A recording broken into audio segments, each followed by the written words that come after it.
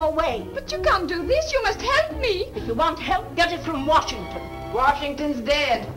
Haven't you heard? Oh, Gloria, please talk to her. You keep out of this, Miss Patterson. I pay $7 a week in this fire trap, and if there's any fun going on, I want to be in on it.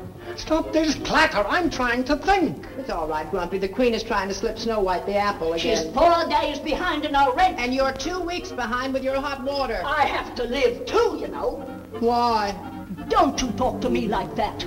I'll do better than that. I won't even talk to you at all. And I'll pay her rent. Oh, these people, they just think that... Shut up!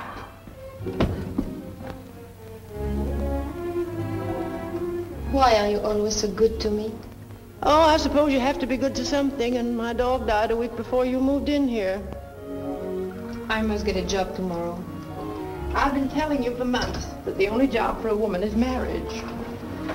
Who would marry me? There's nothing wrong with you that a nice rich husband couldn't cure. Did you marry a rich husband? I married a hoofer. All he had was a time step and a shovel off to Buffalo. Late in life, he became ambitious. And got rich? And got 20 years. Please don't feel sorry about him. But when I married this heel beater, I turned down a man who had millions. Every time I think of it, I want to cut my throat. Oh, I could have married anyone then. But you love the hoofer. My luck. We used to go to Reisenweber's every night after the show. I could have had anyone there, from the millionaire Johns down to the busboy. Yeah, that was a funny kid, that busboy. Say, he's at the Savoy Grand right now. He'll give you a job.